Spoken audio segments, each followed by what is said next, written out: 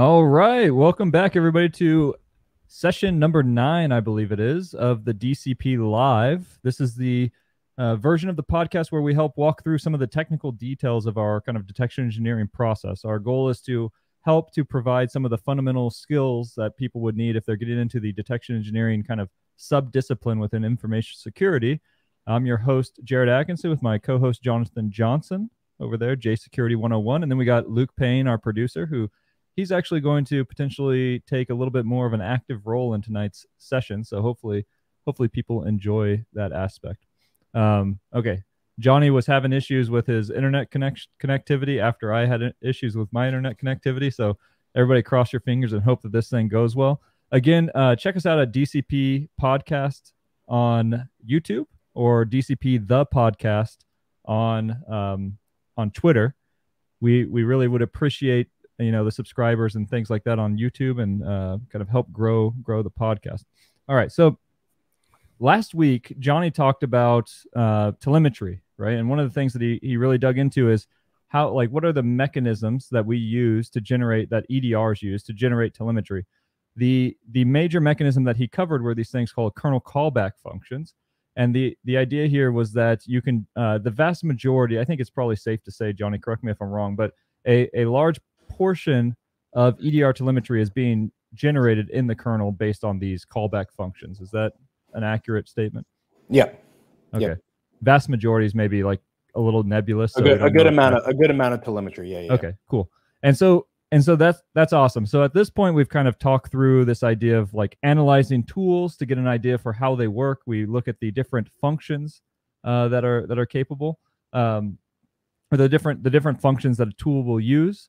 We then talked about the function call stacks, which is this: when you call kernel 32 open process, behind the scenes, without you knowing implicitly, there's a bunch of function calls that are made, such as kernel base, open process, ntdll, nt open process, and a syscall called nt open process, and then we kind of translated that into these things that we call operations. And operation in this case for open process is going to be the process open operation, but there's also, for instance, the process read open or process read operation. There's a file write operation. There's all kinds of different operations. And one of the things that we really touched on before we got into the telemetry generation is the way that we start to understand really what's going on when a tool is used or what a behavior is something that's that we call the operation chain. This is the sequence of operations that a tool uses to perform some behavior, right? And then we went off kind of what seemed to be a little bit of a tangent, but we started talking about telemetry, right? And this episode, what we really want to do is kind of tie those things together and say, hey, we understand, how a large portion of telemetry is being generated. We understand what operations these different tools or malware samples are using to perform certain behaviors. How do we marry those things together so that we can actually start to do some detection, right? I don't know, Johnny. One thing that is probably worth announcing is today Johnny released a blog post on kernel callbacks, and so I encourage people to check that out. We'll share that. I don't know if Luke's ready to drop that on the bottom here, but if you go to the SpecterOps Medium or the J Security 101 Medium account, you'll see that post there. So, Johnny, I'll go ahead and turn it over to you real quick, just to kind of put a bow on anything that I was talking about or add to it. Yeah. So one thing I wanted to point out is Jared here in a little bit is going to show the function call stack and function graph in general. Whenever he mentions a syscall, right, he's relaying that to some function that has a name, like nt open process. It's important to note that syscalls don't have function names. But the reason why we're doing that is because that's the native function that invokes that syscall, and syscalls are going to be some numeric value that then goes and gets looked up by the system service dispatch table. It essentially is a pointer to some kernel function gets invoked. We don't know always what those values are. We can tell you for that specific build of that Windows machine. However, those values do change depending on the version and whatever it may be. So that the call graphs are more long lasting. He is saying the syscall is the NT function, but that's just what's going to invoke that. So just kind of keep that in mind. We'll probably talk about, syscalls more in the future and how to maybe find those and maybe do like a cool stream where we like showing Windybug and finding those functions. But just kind of keep that in mind, that's why you'll see two of the same at the bottom. Yep. Yeah, there's a to kind of explain that, there's a table in the kernel called the SSDT, right? The System Services Dispatch Table, I believe that stands for. And that is a dispatch table which is essentially full of function pointers, I believe. Mm-hmm. And those function pointers point to the kernel mode functions that correspond with those syscalls, right? And the syscall, I think, like let's say the syscall is 55, that's the value that's for the syscall. That means the 55th function in that table. Is that a accurate description of that? Yep. And so, but the order of functions, as you mentioned, per kind of version of the operating system may change. And so we're trying to use, we use the name just for simplicity's sake. Yeah. You know, maybe in the future, if people are interested, we'll actually, that'd be a cool exercise to show people that through Windybug. Yeah. If people would like that, it's a cool process and cool thing to learn. But kind of keep that in mind whenever we kind of are articulating some of this information. And another reason too is you'll notice if there's ever been a question as to why we don't, you know, spread the functions into the kernel, it's because one, those functions can be relatively hard to find. And if people get access into the kernel, there's many ways to perform certain actions, and it just becomes more of a spider web of capability. So we kind of stop in the user mode, transition to kernel. Yep. And Luke, can you hit that link one more time just to share it? So Luke made like a easy way for people to navigate to Johnny's blog post. It's kernel-callbacks.dcppodcast.com. So I encourage everybody to check that out. Show Johnny a little bit of love, ask some questions, you know, leave some feedback. All that's great. If people have comments, please let me know. I didn't go over every callback known to mankind in Windows. One thing I do want to give kind of credit and information to is Matt Hand. He was one of the guests that we had on the DCP. He is coming out with a book called Evading EDR, I believe it is. And it actually goes really, really in depth in every kernel callback function and everything like that. So be on the lookout for that.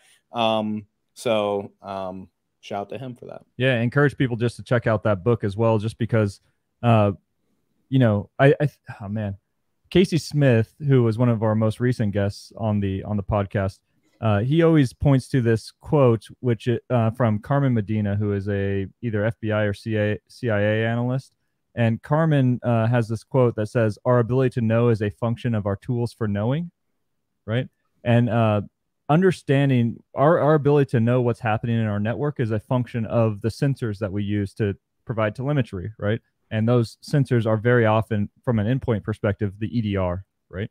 And the idea is that our ability to know about things is dependent upon our understanding, or the capabilities and our understanding of those capabilities of the EDR products. And so I really encourage people to dig into that book that Matt Hand is coming out with. I don't know when it's going to be released. I know it's in kind of like pre-print and doing some review around Black Hat, if I'm not mistaken. Okay, so look out for it in the next month or so, and that's going to be a real deep dive. Matt Hand is kind of coming at it from he's a red teamer, so I don't know if the book is explicitly from a red team perspective, but it's going to be useful for both blue teamers, red teamers, purple teamers, whatever your role is. It's going to be awesome. Yeah, and so we have Aaron S saying, really looking forward to getting into that book. I think it's going to be really great, and it's going to be awesome for detection engineers, the types of people that we're targeting for this podcast. Thanks for commenting, Aaron. Okay, so one note about the book real quick. If you pre-order a copy, you get access to like 2 of the chapters that are already out. If you want to start, reading it now, there is some content that's available if you pre-order through No Starch. Boom, there you go. Cool, thanks, Luke. All right, so let's. I want to dig into this tool graph, or this function graph. So we're just going to do a quick review of all the terminology, because I find that even for people that I talk to a lot, I start to use terms that have a very clear meaning to me, but maybe aren't so obvious to everybody else. So this is what we call the function chain. So conceptually, what happened here is we found some sample that performed process injection, right? And we took that sample and we started to dig into what functions does this sample call in order to achieve that behavior, process injection. And what we observed is that it calls 4 functions. The first function is kernel 32 open process. What that does is it opens a handle to the target process, the process for which you're going to inject your code into, right? The second one is virtual alloc EX, which is also in kernel 32. And what that does is it allocates a buffer of memory in the remote process. So let's say we want to inject into SVC host. We would open a handle to SVC host, and then we would allocate a memory buffer in the process memory space of SVC host. Then we call kernel 32 write process memory. And what that does is it actually writes the code, whatever our shell code, let's say, into the memory buffer that was allocated by virtual alloc EX. And then we call create remote thread. And create remote thread says, I want you to now create a thread, but I want you to target the code that is stored in this memory buffer that was allocated as a result of virtual alloc EX. This is kind of what we call classic shell code injection, right? So, or classic remote thread injection. There's a couple different ways that we could refer to it. But this is like when I first started in the industry, I was literally told, I took the Lenny Zeltzer SANS 508 or 608, maybe 610. I forget exactly what it is, but the reverse engineering malware class. And I remember it may not have been in that class, but kind of conceptually, that was the level of background I had with reverse engineering. That was like first time I ever started digging into malware samples. I remember being told, if you see open process, virtual alloc EX, write process memory, create remote thread, you are seeing process injection. And one of the major problems that I had is I didn't actually know what those functions did. And so I would start like running strings on what I presumed to be malware samples. And I'd be like, oh, I see write process memory in the strings. And so therefore this must be bad. I didn't actually understand how it all worked. Hey, Jared. Yep. Question for the viewers. Is there another function called, or is that similar to virtual alloc, but it's for local processes only? Yeah. Yep. So there's a function called virtual alloc. And there's also, I don't know what you're going for, but there is a function called virtual alloc that would only allocate memory in the local process. Actually, is that what you were going for? Yeah, because essentially, like you might see this like a very similar thing, but at the very end, you wouldn't see like create remote thread. You might just see like create thread, and then you see virtual alloc, and that just might mean someone is allocating memory right into their own process. In their own process, yeah. So there's actually Johnny and I have been doing a lot of research into process injection. I'm just going to kind of blow this one, but we're really trying to dig into what's the historical background on process injection. This is a little bit of a detour from the direction that we're trying to go, but it's really fun. And what we found is that process injection actually came about in approximately 1994. And there's this book called Advanced Windows 3rd Edition. And that's a book about the transition from pre-Windows 95 to Windows 95, where they went from 16-bit operating system to a 32-bit operating system. So today we run 64-bit operating systems, and many of you are probably familiar with the idea that you have System 32, which is where your 64-bit applications live, and then you have SysWow 64, which is where your 32-bit applications live. Well, in 1994, there was 32-bit, which was the kind of the new kid on the block, but you had 16-bit, which was the old one, right? And so this guy who worked for Microsoft named Jeffrey Richter, who wrote this book, he actually has a chapter in the book that goes into the details about how process injection came about. And what happened was in 16-bit Windows, all processes shared the same memory space. And so if I wrote to the memory of, ostensibly the memory of one process, that data was accessible to everybody else, all the other processes. And so it was actually quite common for different processes to share data and access each other's data. And that was like just kind of a normal thing. And so when 32-bit Windows came out, I believe it was Windows 95, there was a problem because a lot of legacy applications had this assumption baked in where they expected to have cross-process memory access, but now they didn't. And so then there was this problem that actually is not from like a malicious origin to where we were building applications and we had to port the applications to a 32-bit machine. And the question was, how do we actually execute, or how do we actually share memory, or how do we get our code to execute in a different memory space, a different process's memory space? And this isn't exactly what Jeffrey Richter came up with. What he came up with was this idea of loading DLLs. So you would put a DLL on disk, and then you would force the remote system or the remote process to load that DLL into its memory. So shellcode is like an advancement on that, but the overall pattern still applies. You would call open process, virtual alloc, write process memory, create remote thread, essentially. And so that's kind of where it came from, which was really awesome. The reason why this all came to my mind is on Windows 95, virtual alloc EX didn't exist. You only had virtual alloc. And so one of the sections of the chapter, Jeffrey Richter actually goes into this discussion about, we had this problem to where we had to allocate memory in a remote process, but we didn't have virtual alloc EX, which meant that we could not allocate memory in the remote process. So what did he do? Well, what he found was that create remote thread did exist. And when you create a thread in a remote process, every thread has its own stack. And the stack is essentially memory, right? And so what he would do is he called create remote thread, created the thread in a suspended state, and then used that thread's stack as a memory buffer where he would store the actual data that he wanted to like run or whatever. The name of it was the name of the DLL he wanted to load. You would put that in there, and then you would call create remote thread again with load library, and you would specify the location of the stack from the previous thread that you created, and then you would execute it. So that's pretty nifty. But this is one of those things to where, you know, a lot of these behaviors or techniques that attackers are using don't have an origin with a malicious use case. There's actually a lot of evidence that process injection comes from has had a lot of development in the game hacking community, because if you want to, for instance, create an aimbot for, you know, Counter-Strike, you actually have to do lots of memory reads, and memory reads across processes is much more expensive than memory reads inside of a process, right? So across process you would call like read process memory, and internally it's a lot easier to actually do the memory read. And so what they do is they inject their code into, you know, the Counter-Strike application or whatever, and then they would be doing local reads over and over instead of thousands or millions of remote reads, and it would become much more efficient. So that's kind of neat. Johnny, I don't know if you leaned forward. No, that's fine. I was going to go more into that, but we're wasting. I don't know if it's a waste. It's fun. Yeah. It's fun. Okay, yeah. So that's that. So we have this thing which I call a function chain, which is just a sequence of functions that were literally called by our malware sample. One thing that's important to remember is this is just one sample that we're looking at. It's not every sample that's possible, but you have to start somewhere, right? One of the things that I'm really interested in is this idea of like, you have to be able to build a detection for a single sample before you start to look at all the samples, right? And so we want to work on the fundamentals of how do we deal with a single sample, and then we can work on expanding that and do multi-sample detections or something like that, multi-chain detections.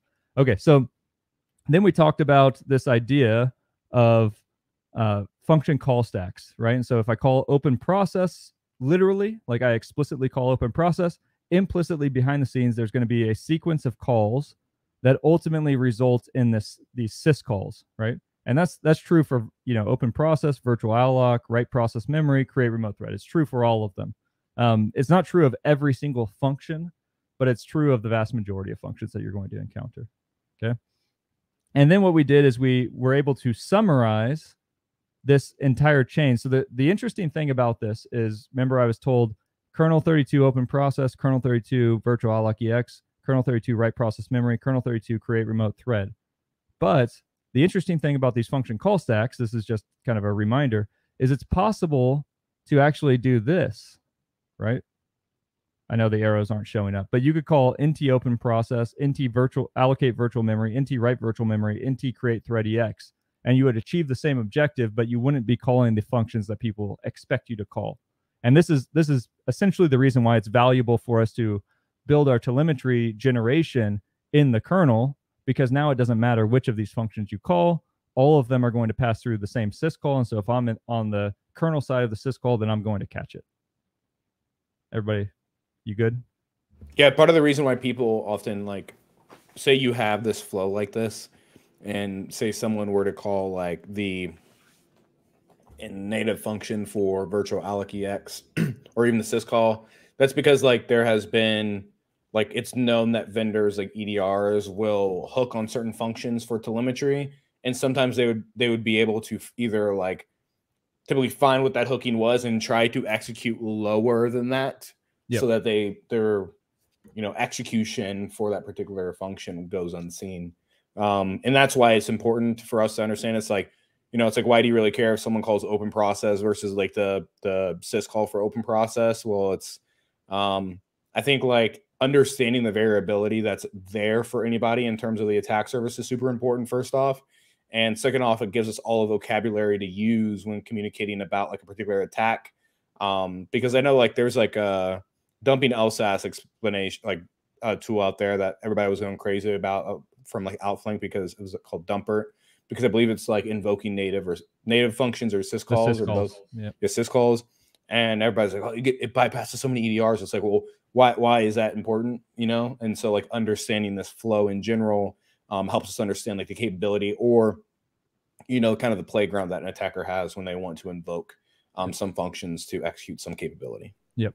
So tell me this. I'm an analyst, or I'm a SOC manager. We have sysmon event ID 10 on every system. And so I consider myself as having open process covered, right? Anything that's going to do open process, you know, I know that sysmon event ID 10 gets me open process. So I consider myself as having like that API covered. You're telling me that there's a way that an attacker can bust my little happy bubble and execute NT open process, and then I'm not going to see it? That's so in that case, no, because sysmon is going to leverage the callback that we looked at last week called it's a process handle callback, process object handle callback, and it leverages that to kind of showcase that data, whatever that happens, and that's in the kernel. So that function, if we were to go in the kernel, this would eventually go into like OBP create handle, I think, something like that, and inside of there, that makes the invocation for checking those callbacks. It's in my blog.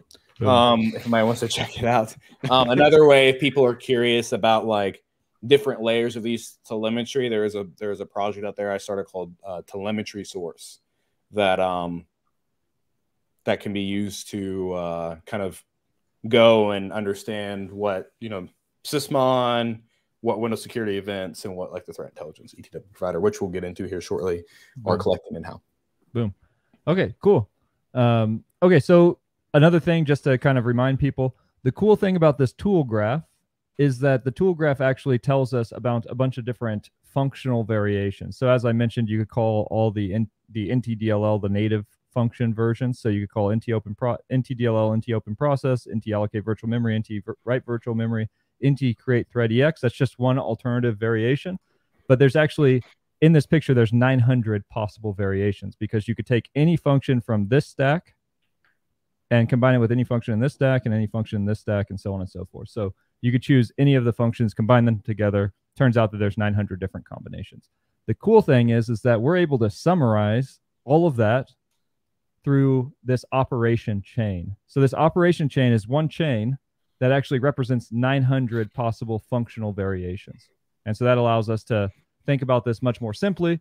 But one of the caveats is that we're assuming that our telemetry is in the kernel, is being generated in the kernel, and therefore would see the entire stack, right? So if we're going to detect this, then we detect everything in the stack. That may not be true with your particular EDR, for instance, or a particular event for a particular EDR. Okay, so the purpose of this session is, what we want to do is we want to kind of talk about the idea that operations are actually what we see. So when we talk about EDR telemetry doesn't correspond with the technique. There's no event that's a process injection occurred event. That doesn't exist. What there is, though, is there's a process access event or process open event. There's a thread create event. There's a process write event. There's a memory allocate event, right? And so what we're doing is we're creating this operation chain, and this operation chain allows us to understand the types of telemetry that we should expect to see when this behavior occurs. But each event corresponds, this is the thesis, corresponds with one operation. So you have an event, and that event corresponds with one operation, not multiple operations. And so then there's a bunch of questions about, you know, which operation should you choose, and we'll talk about all of this. But generally speaking, events correspond with operations, but just because you have an operation in the chain does not mean that your EDR collects that operation. And so I'll let Johnny kind of touch on this a little bit, but we have an example of an EDR that happens to collect each of these operations that we'll kind of jump into. Yeah. Thanks, Jared. Yeah. So kind of what Jared was talking about, how operations are really what you're wanting to see when it comes to events. So what does that mean? Whenever you create a detection, and Luke, obviously feel free to jump in anytime here. When it comes to a detection, what the analyst wants to see eventually is a process injection alert, right? Well, what that really is broken down into is events that are exposed that relate to these specific operations. Now, that being said, it's like, what do you deem worthy enough to put in the detection?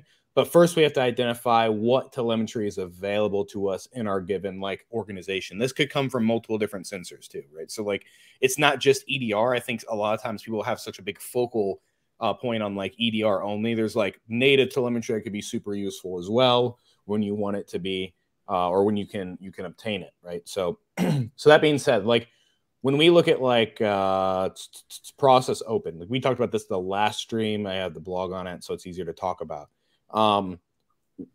That is exactly what the name is for Sysmon for Event ID 10. I think actually it's called process access. But access. That's correct. You know, same kind of, I don't know. Access and open is probably a little different, but regardless, like that is how that's done. If there was if we had an operation out here for process create instead of thread create, that's Sysmon Event ID 1. There's also a Sysmon Event ID 11, which is file create, right? There's always that object and then action. So that just goes to show that like events are built upon operations. Now, and this is something that we already talk about them in this way, but I don't think people have explicitly thought about. Like people tend to not think about it explicitly. So generally speaking, if you start thinking about the different events that your EDR or your collecting from the Windows event log or something like that, think about the kind of way that you describe those events, and you're like, oh, this is a service creation event, or this is a whatever. You already are talking in this operation kind of lingo, I guess, or jargon. Exactly. And the thing is too, now it's very possible to have detections that are built on one or more operation depending on the events that are exposed to you and you join it. I know, like, say if Luke and I talk about a detection, right? And I'm like, hey, what is your detection built off of, right? Like he openly will say, like in this particular instance, like, yeah, I have I'm doing a search on like thread creations for remote processes. And also like, I'm looking to see if there's a write process to that same target from some source.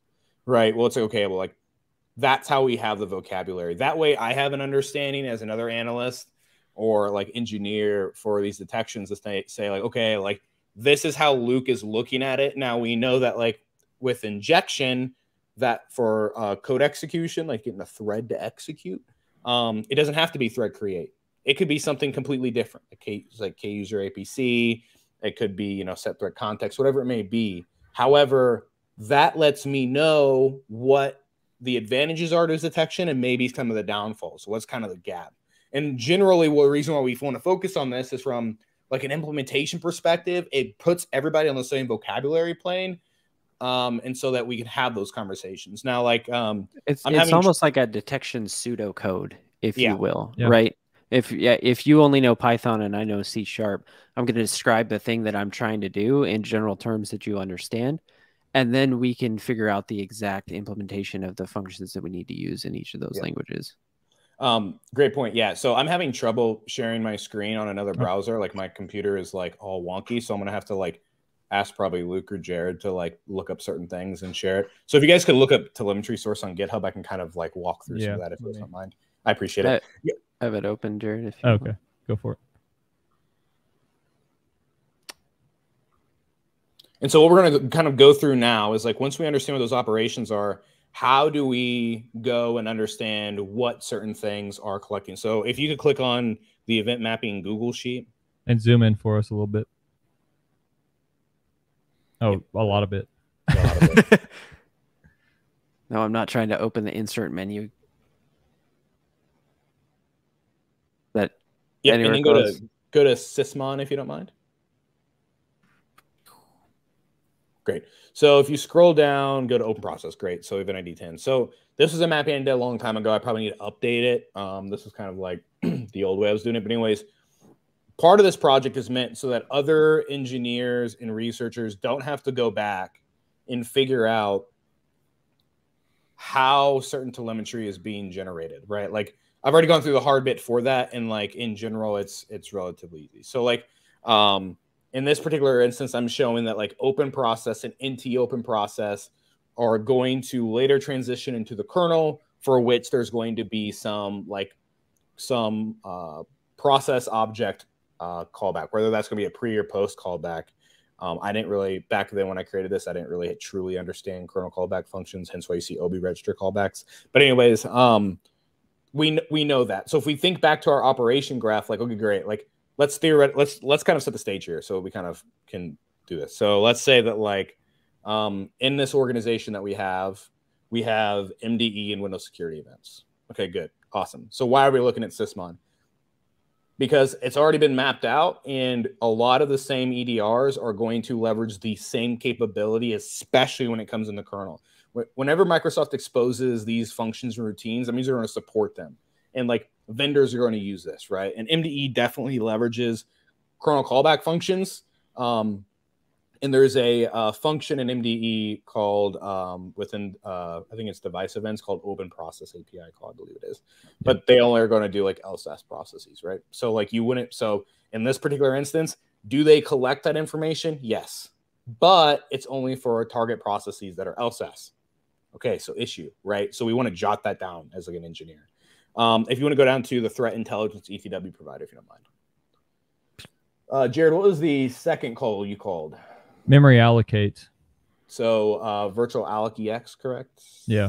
Great. It's so, like, yeah. Yep. So in here, you will see that there are, I think, 4 different events for alloc. They call it alloc VM. So the threat intelligence ETW provider is a ETW provider that's registered in the kernel. So it's obtaining information in the kernel. Essentially what they're doing, it's not technically function hooking, but what they've done is they've modified operating system code to basically write ETW events whenever certain APIs are called. So this is a good example of that. There are certain virtual alloc events. So you'll see like even ID 6, for example, is alloc VM underscore local, where number 1 is alloc VM underscore remote, right? So that means remote process local, and then there's 2 other ones that are looking to see if that was done in kernel or user mode. They'll look to see what the process context was. So that's our context, I believe it is. So they'll check to see that. Okay, so great. So we have checked that off. We have telemetry, MDE actually collection of threat intelligence ETW provider, but they don't do the allocate VM telemetry. So that could be an issue. So the telemetry is capable. We have that somewhere, but MDE is just not going to leverage it. So we might not be able to use that for detection. What was the third one, Jared? Process write. Yeah, process write. So write process memory. If you want to scroll down a little bit, Luke, there is number 14. Number 14. So scroll up a little bit. Oh, shoot. There we go. Thank you. Yep. So 14 is going to be write VM remote. And we can see here that the function on the right-hand side is nt write virtual memory, which is the kernel function that's done. Yep. Okay, great. So that's awesome. So now actually the same, kind of the same flow, not exactly. We'll see read process memory as well for all you dumping LSS fans. Anyways. And we have create remote thread as well. Yep. Yep. So this, I believe... this one actually is an MDE. I'm trying to remember off the top of my head. I believe it is an MDE. It's called Write Process Memory API call. Am I correct on that, Jared? I'm pretty sure. I don't have it in front of me, but I'm pretty sure that's what it's called. Cool. So then go back to Sysmon for me, will you, real quick? I know where this is going. Yeah. Even ID 8. Yeah, there we go. Create remote thread. So you can pull that via another callback called PS set create thread notify routine. Now inside that routine, there is a parameter that gets passed in. It might be, I think it's like info or something like that. And essentially what it'll tell you is if the creation of the thread is remote or if it is local, right? MDE captures this. It's called a create remote API call. Cool. So question for you, Luke. There are 4 operations that are being done. There's open process, but we understand that can be collected. MDE is collecting that. Here, let me pull this back up so that yeah, I was gonna switch back to you. There you go. Okay, cool. God dang it. Sorry, I don't know how to Okay, there we go. So process open is being collected, but it's only for the target process being LSAS. Memory allocate can be through the threat intelligence ETW provider. I don't believe. Maybe we should not talk about what MDE filters just yet, because that might add more complexity to what I think your question is going to be. Okay. So let's say that's CAPE. Okay. Actually, okay. So the ETW, just imagine that MDE collects everything that the ETW provider. Yeah, let's just say that. Yeah, great. Okay. So my question, and we know that like they can collect the process right in the remote thread loop. Okay. So my question to you as a defender, whenever you're creating process injection for this particular procedure, sequence of operations, what would be the detection or detections? It doesn't have to be in Custo and MDE, but what would be like your pseudocode detection or your preferred method, and why, and what would be the gaps of that said detection? Snap. So I have a question here. Your operation name says thread create. Yeah. Am I to assume that you only mean create remote thread? Is create thread not an option here? That's a good question. I think we have. Or is it not relevant to the operation? Yeah, it's just not. It's not in here. But yeah, assume that it's remote. Okay. Yeah. Okay. So what I would probably do is I would have at least, and we're saying that we assume that each one of these is visible to MDE, right? That's right. For the sake of this argument. That's not just for a disclaimer. That's not actually true. There is a lot of filtering and there's a lot of like summarizing and things that happen with, I forget what the exact word is that they use, but with MDE. So like Johnny said, process open, it only collects LSAS, opening handles to LSAS. But for the sake of this portion of the discussion, we should just ignore that because that just makes it more complicated. Yep. So I'm assuming that I have a solid primary key to link telemetry from all four of these together. I'm going to have a detection for each of them. I'm going to have a higher priority detection if I have all four happening that are related, but I still want to know if the other ones are at least even attempted, because I want to know as a detection engineer if someone's trying something that they may not have permissions for at the time. Mm-hmm. So I'm going to have at least an analytic for all of them, but my higher priority is going to be if I can see all of them happening in a chain. Assuming that I had to pick one, I would probably go for create remote thread if they're all on an equal playing field, because at that point I know that the effect was actually achieved and somebody is actually accessing another process versus just attempting to allocate memory or opening a handle to a process. One thing I wanted to ask the viewers too, for those that are watching, feel free to say what your pseudo detection logic would be while we're walking through this, because everybody might have a different thought on what this might be. So Luke, go back to that. So I really like your point of how you want to have an analytic for all four, right? But if you had to choose one, it'd be create remote thread. And if I understand you correctly, it's because all of these, I'm about to say a word that Jared's gonna be like, all of the operations prior to create thread are necessary in order for the code to execute within the remote thread, but they're not sufficient. But they're not. That doesn't mean that that code was executed in the remote thread, but create thread does showcase that. Correct?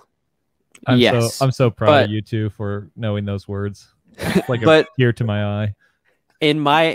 In my biased knowledge, I know that more ways to do this use a process open than use a create remote thread.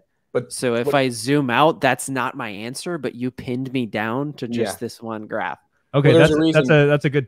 So I'll let you. Yeah. Okay, yeah. The reason. So I think of this. This is going to show the limits of my math education, probably, because I'm a history major. Jared was a history major, so leave him alone. You know? But like the way that I understand it is, you have like calculus 1 or calculus, and then calculus 2, or you have algebra 1 and algebra 2.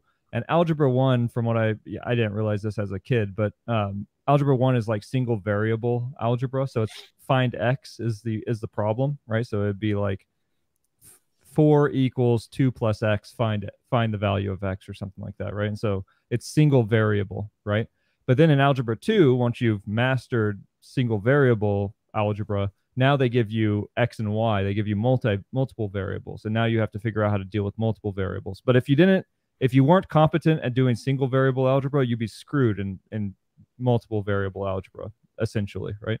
And so what we're doing here is we're essentially doing single variable algebra. We're saying, find the answer for this chain, and we could worry about other chains later on, right? Because that only makes it harder, right? And so it's like we have to be able to solve the answer, like find the answer for this, and then we could worry about how we find the answers for everything else later on.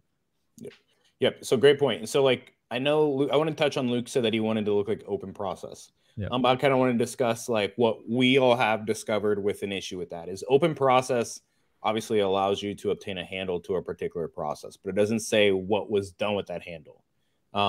You know that you have like a max required amount of writes that you can use. It doesn't mean you use those writes.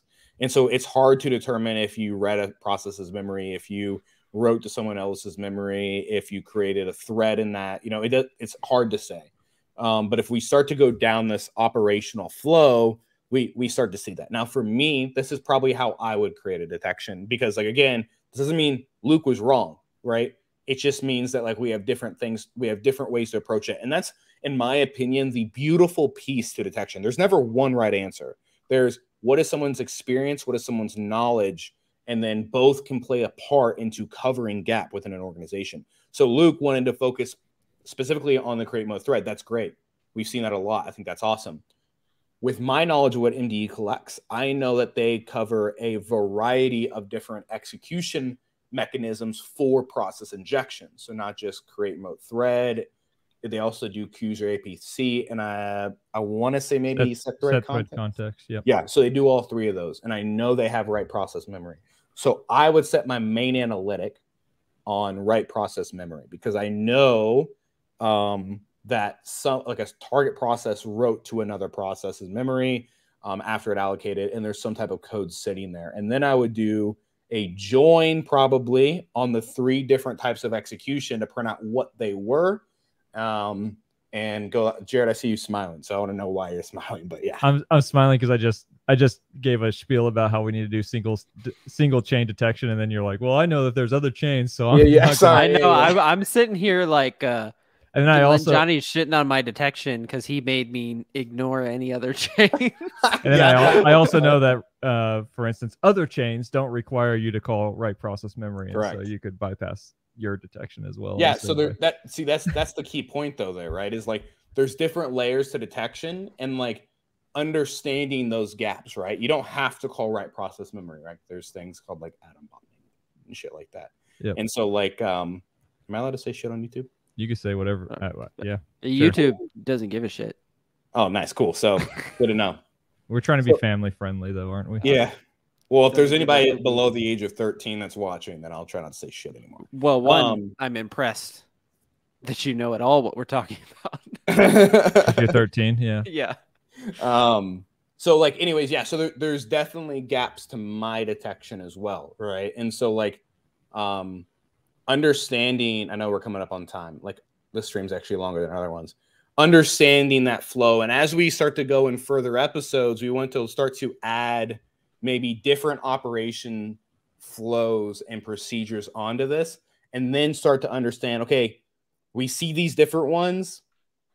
Where does telemetry lie for each chain? Or is there a pivot point, aka some operation that is done in each operational chain, each sequence of events, and in turn that we could use as like a pivot or kind of like one of those main events that we want. Now, keep in mind, some events, and we can touch on this in the future, are better made. I call them primary and secondary telemetry, meaning primary telemetry are things that we want to use as our primary source for detection. It's like the glue, it's the foundation. And Luke, feel free to speak up here because we've talked about this a lot too. Secondary telemetry is more for context. right? So those would be things like logon sessions, process GUIDs, process IDs, things like that. It's telemetry that is exposed to us, or metadata that we can use for context moving forward, but it's not something we want to use as a foundation of our detection, because it either might not have all the information we need, and by itself, it can't really stand as a this behavior happened. And you say, but Johnny, that's really expensive to have all that data. Yeah. Well, it's okay. Your secondary data sources don't have to sit in your SIM with the rest of your data for high availability. You can shove that stuff into S3 or put it somewhere that you might need it. That's a slower, more low cost area for when you do need it. I do want to preface too. I've said this in the DCP podcast, and I'll say it here. I'm not talking about mom and pop shops. So we talk. Yeah, I'm not talking about mom and pop shops for this. Hey, there's some non-mom and pop shops that can't afford the I prices agree. that Splunk I'm just throws saying. Down. There's always that. There's always but can the mom and pop shop, the donut shop down the street, do this? It's like, no. Johnny and I have actually had an argument about that. But... Yes, we have. All right, I'm gonna give my answer, I guess. Great. Yeah.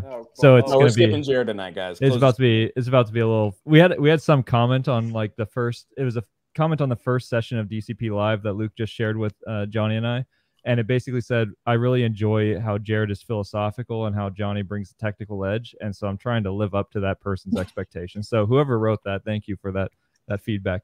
What I did is I went in and added what I think the event names are. This is just off the top of my head, so they may be slightly off.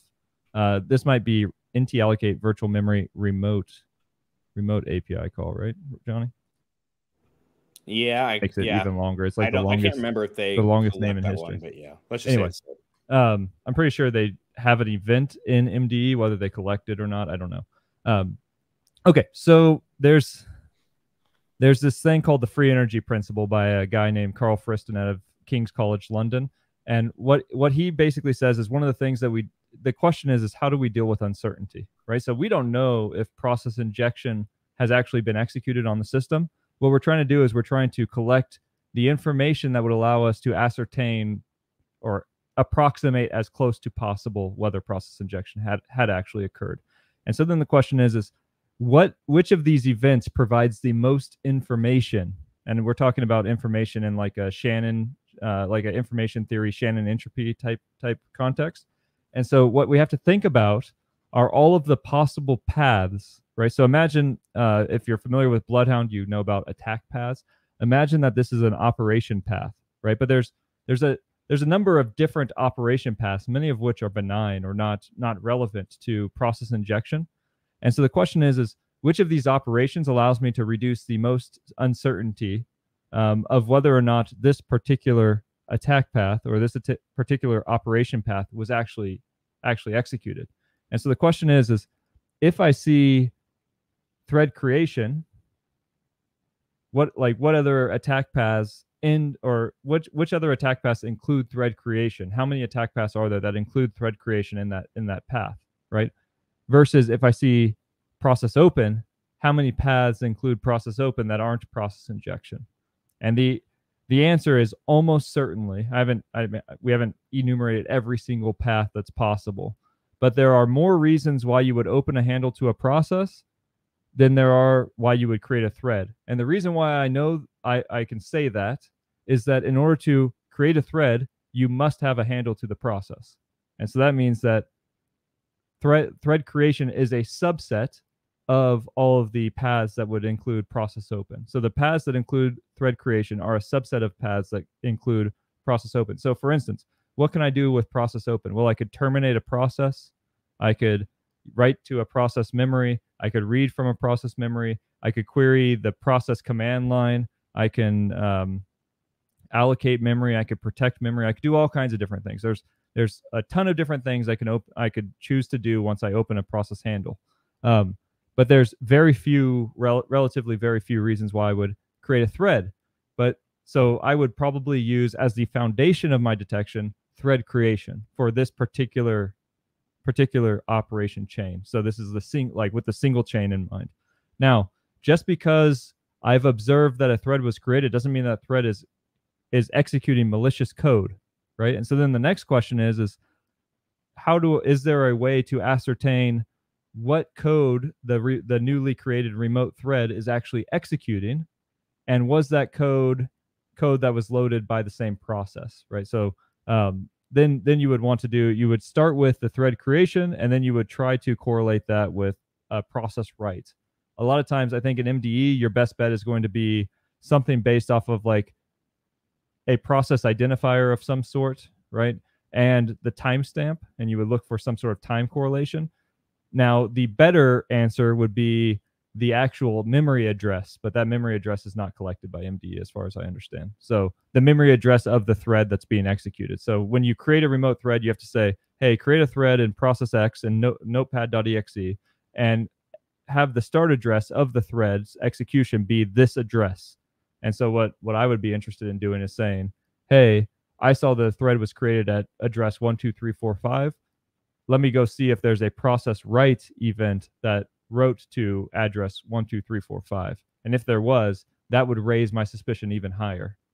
So that's the way I would go about doing it, is which of these so a fundamental idea is that you must always start with only one operation, right? You can only look at one operation at a time.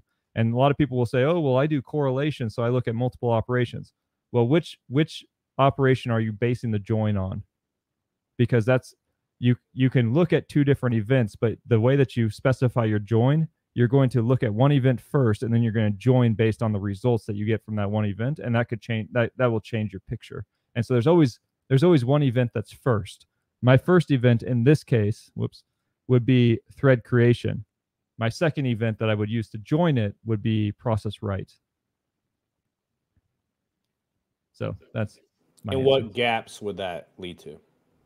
What gaps? Well, like, of course, there's the other operation chains, but within this operation chain, I think the gaps would be there would be some false positives, because surely there's some applications that are doing injection. They're doing injection, so it depends on your definition of false positive. But they're doing injection, but they're doing it. It's not malicious activity. It's purposeful activity. I think like EDRs would be an example of that. Semantic.